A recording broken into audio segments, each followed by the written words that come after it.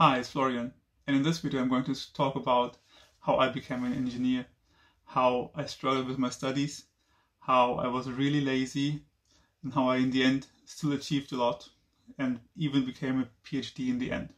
If you're interested about my PhD, I will link it down in the description, but in this video I'm going to give all of you an insight in how really lazy I was and how you can achieve something despite of that. And for that, I brought my certificates. So I studied in Germany and I have a lot of German certificates. So my marks, my grade, my whatever. And I just walk you through my studies, walk you through what I experienced. And I hope you enjoy it. I definitely enjoy it because it is pretty far away from me. And I am pretty successful in my job and my professional life, but I was not really successful when I studied. And this might show you that. So I studied electrical engineering in Germany, and what you need to understand in this video is that in Germany, when I studied it in 1999, there was no master's and bachelor's degree, there was just a diploma, and you could choose going to a 4-year diploma or to a 5-year diploma. And the 5-year was one where you could do a PhD afterwards, and 4-year usually not. I chose the 5-year, of course, because I thought I was smart and clever. And not only that, I also chose one of the top universities in Germany. And I didn't really think about it. I didn't really think about what an engineer does. I didn't really think about why I studied electrical engineering and not mechanical engineering or construction engineering or whatever. I had no idea. I was completely misinformed. I didn't know what to do with it. I didn't know what an engineer can do in the end. And I just started. And that is, you could say, one of the biggest mistakes, or maybe even one of the biggest risks that I took, is doing this without being informed. Because when I studied, or when I started studying, I actually figured out that studying electrical engineering at one of the top universities is a pain. It is hard.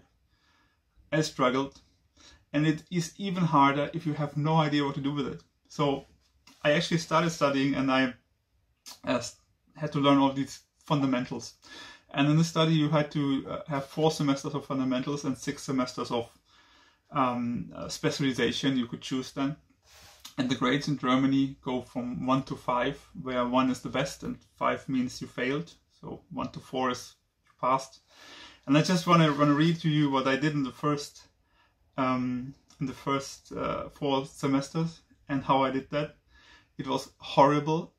So I didn't have any grade that is better than a 3. I just had 3s and 4s in my pre-diploma, that's how it was called. It was so bad. So I had no idea what I was getting into when I studied. I had no idea what to do with it. And then in addition, I had a girlfriend who's now my wife, so it turned out also pretty well, but that doesn't help if you struggle already. And I was very lazy. So I usually, in the first 1 or 2 semesters, I went to the lectures, but then I basically just learned from old tests, old exams for writing the new ones. So I did the exercises and I read some kind of the scripts that I got from colleagues or whatever, but I didn't go there. So I had a lot of time with my girlfriend, playing computer, whatever, just hanging out with friends. So I didn't do a lot, and I didn't know what you can achieve in the end. So I didn't want to fail, so I had these 3s and 4s, so nothing better than a 3. So basically I just went through this pre-diploma, and very bad. So all the fundamentals like electrical engineering, fundamentals, physics, mathematics, it's all 3s and 4s. Electronics, also a 3. Energy technology, year 4. Even the easy stuff like information science and digital design and so on, also 4. So I was very bad, and some of them I even had to do twice because I failed the first attempt. And for example, the Fundamentals of Electrical Engineering B. It's about Fourier transform, Laplace transform, C transform, and all of these field stuff, electromagnetic fields. I was very bad at it, and I thought I would never need it again. And that's wrong, so I need it again, but at that time I didn't know. And I was really struggling. I'm not someone who quits things, that's why I continued. I guess if I would be more of a quitter, I would have not continued studying this, because I didn't see the point in it in the end. I had no idea where to go, and I had also no idea why I should continue. So there was some time in the, I guess, 4th or 5th semester where I didn't really know why I was doing that. I could also have switched to, I would say, the easier university that is just 4 years, or to something completely different like business administration or whatever. But I also didn't know what to do else. So I didn't quit. I continued because I didn't have any alternative. And what I did is I learned so that I didn't fail, which is sometimes hard because it's hard to find the point where you just fail or don't fail. And that's why I failed sometime. And I was bad. I was very bad. And after 4 semesters, or after 5 semesters, I took one longer because I didn't pass some of these things. I had to choose what to specialize on. And there were a lot of options. So energy technology, theoretical electrical engineering, microelectronics, technical computer science, whatever. So all of these you could choose from, and I had still no idea, because I was bad at all of that. So there was nothing where I could say, yeah, that's better than the other stuff, because I'm pretty good at that. But I wasn't. I wasn't good at anything at that time, and the only thing I knew is I didn't want to do all these complicated calculations where you calculate formulas over 2 or 3 lines on your sheet, one formula, and I didn't want to do that again. And theoretical electrical engineering and all of that, I didn't want to do that. So I actually specialized in the computer science, technical computer science stuff, where I had 4 in my basic studies, and I wasn't working harder than before. So I started doing this specialized studies, and I was still lazy as, and it of course wasn't better. So then I did this specialized studies, which actually count to your mark in the end. It's like your master's degree. So you had to do a lot of lectures, and then you had to write something which was called a study thesis and the diploma thesis. And one is, you can compare the one with a bachelor and the other with a master's thesis nowadays. And I didn't study very fast, so you could choose what to do when. There was not really a real time point where you had to finish it. You could go on forever, basically. And I went on like I left my basic studies. I was happy that I made it through my basic studies, because that I wasn't sure about that either. And since I chose basically randomly also the specialization, I also randomly did the stuff there, and it continued like that. So even the easy things where I know now it was very easy, I had 3s and 4s. It is always the same. And now you might wonder, how can someone who was so lazy and so bad do a PhD in the end and even make it through his studies?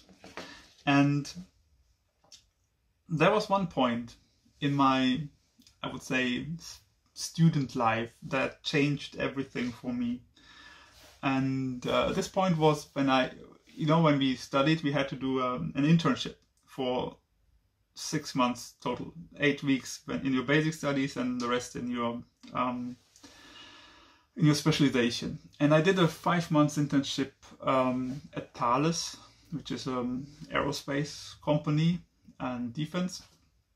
5 months, because I had to. I wouldn't have done it if I wouldn't have to, but I had to, so I went there. And that was the best thing I could do, because it showed me, first of all, that I'm not stupid. Because if you have all of these bad marks, you think, yeah, maybe the others are more smarter than I am. But the guy who was there gave me some tasks to program RAIM algorithms and to do some formulas, all of this hard stuff that I didn't do when I studied. It was high linear algebra and all of that. And he thought it wouldn't take me 5 months, but it basically took me 5 weeks to finish what he wanted me to do. Because at that time, you know, if you work, you just have to sit there for 8 hours and do something. That never happened to me before. Before, I just had the choice to do anything I wanted to. But during this internship, I had to be there and I had to do that. And it was fun, actually. I saw the results. I saw something happening. My boss was very happy with me because I was so quick. And after that, after finishing it, I did some 3D programming in C++, where you could see radar screens in 3D and the Earth with satellites around it and so on. That was fun, actually. I enjoyed it very much. And it showed me that I actually wasn't stupid. And if I worked hard, I could achieve something. And it also showed me what you actually have to do once you become an engineer. Because before I didn't know. I had no idea. That's why I thought, why am I doing that anyway? I was really struggling. And I went back from this internship to basically going on to study. And I was making a plan when to finish which subjects, when do I do my 2 theses that I still had to write. And from that time point on, I was very good. So before I had just 3s and 4s basically all of the time, and then I just had 1s and 2s, so the best 2 marks, and never anything else. The only thing where I got a 4 was theoretical electrical engineering, which is Maxwell and fields and so on. I was never good at that. But the rest, I just had 1s and 2s. So I came from being the worst student to being one of the best students, just because I did this internship. And just because I knew that now it's actually a good idea to study that, and that I'm good at it once I finish. So from there on, I finished pretty quickly, and I finished extremely good. So I had only the best marks, was always at the top not the top of my class, but the top, I would say, 5 to 10%.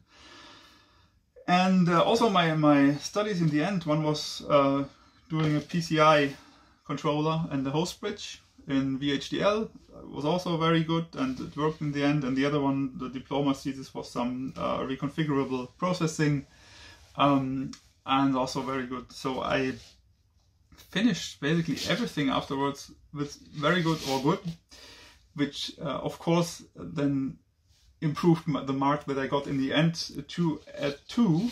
It would have been a 3 otherwise, and that would have been not so good, because you can't do a PhD if you are worse than a 2 in the end.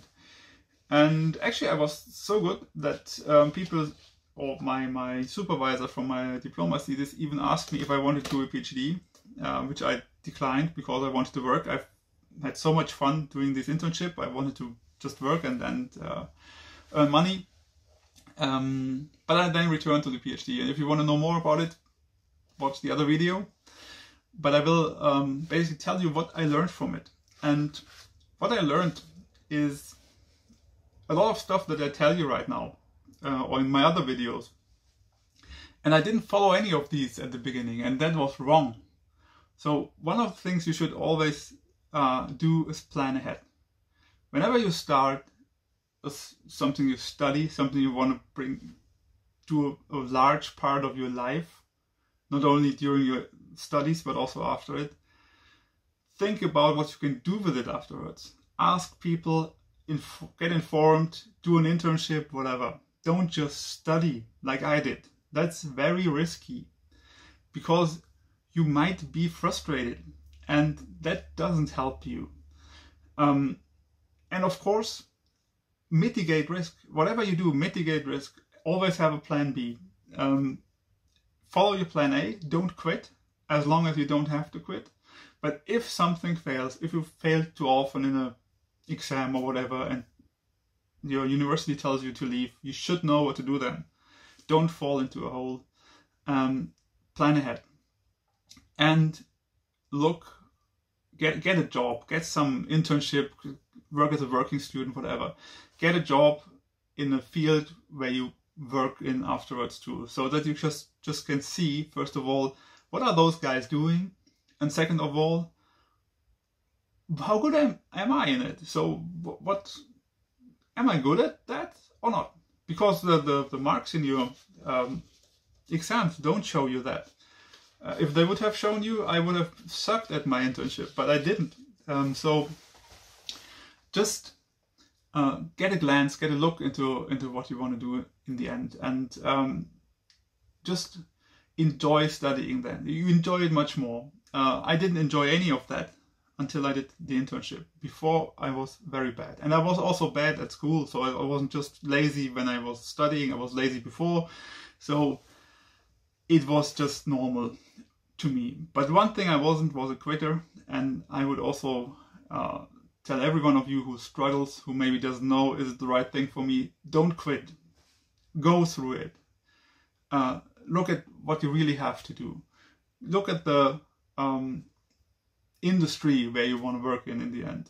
Get an internship. Do something where you know, is that really right or wrong for me?